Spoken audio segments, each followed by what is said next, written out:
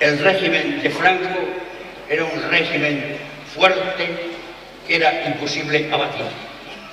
El único enemigo serio era la desafección, por desgracia, de la Iglesia oficial católica. Los enemigos del régimen apenas le arañaban la piel.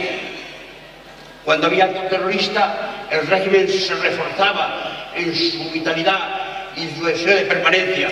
La izquierda española no puede derribar el régimen de Francisco Franco.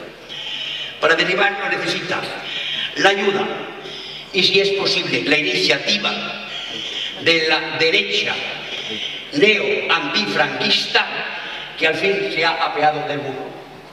Bien, la iniciativa fue aceptada por esa derecha neo-antifranquista, porque ¿acaso no fue esa derecha neo-antifranquista la que, conservando la máscara de la lealtad aparente a Franco, para conservar sus cargos y su influencia y por consiguiente su capacidad de entrega del régimen, no fue esta derecha neo-antifranquista la que primeramente proyectó, luego propuso en las Cortes, luego defendió y luego aprobó esa reforma política que tenía en su interior el germen patógeno de la ruptura con el régimen?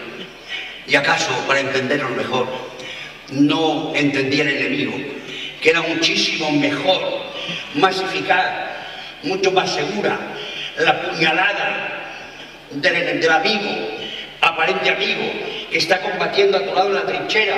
¿No es eso más seguro para el éxito que el disparo del adversario que está enfrente desde la otra trinchera, que puede errar el blanco y por consiguiente no producir ningún efecto? La conclusión creo que no tiene posibilidad de disputa.